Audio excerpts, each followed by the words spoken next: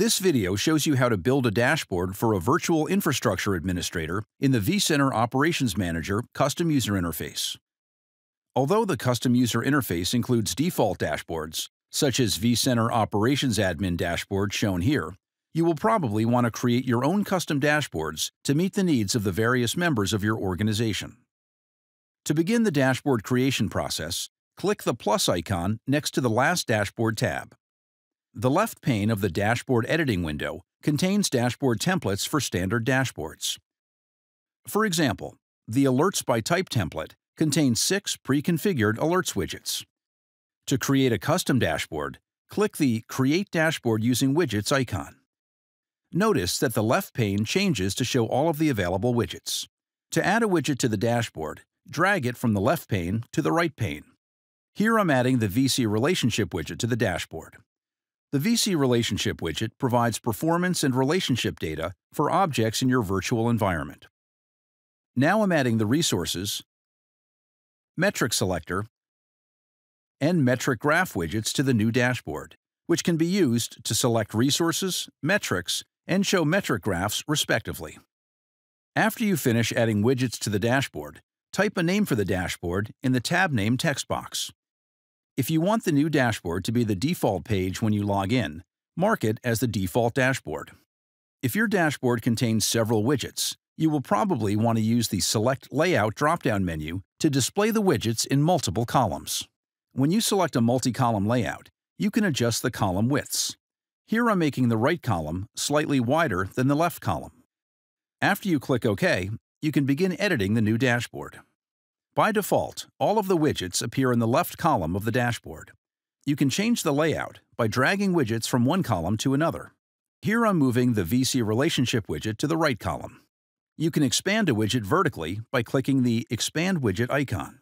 Keep clicking the icon until the widget is the size that you want. Most widgets can provide information to or receive information from other widgets. These relationships are called Widget Interactions. To configure Widget Interactions, click Interactions on the Dashboard Tools bar. The Receiving Widget column on the Configure Widget Interactions window lists the widgets on the dashboard that can receive information from other widgets on the dashboard. For each receiving widget, you can select a widget that provides information from the Providing Widget column. Here I'm selecting the Resources widget as the providing widget for the VC Relationship widget. Because I don't want to configure a widget interaction for the Resources widget, I'm leaving the Providing Widget selection as None. For the Metric Selector widget, I'm selecting the Resources widget as the providing widget. For the Metric Graph widget, I'm selecting 2 providing widgets, VC Relationship and Metric Selector. Selected Resources means the providing widget provides resources. Selected Metrics means the providing widget provides metrics. When you edit the receiving widget, you can select which resources or metrics to actually display. After you click OK, the widget interactions you configured take effect on the dashboard. For example, here I'm using the Resources widget to find a particular virtual machine. When I select a specific virtual machine in the Resources widget, the VC Relationship widget changes to show where the virtual machine participates in the virtual environment. Notice the virtual machine is highlighted in the VM section. The Data Stores section shows the data stores that are associated with the virtual machine.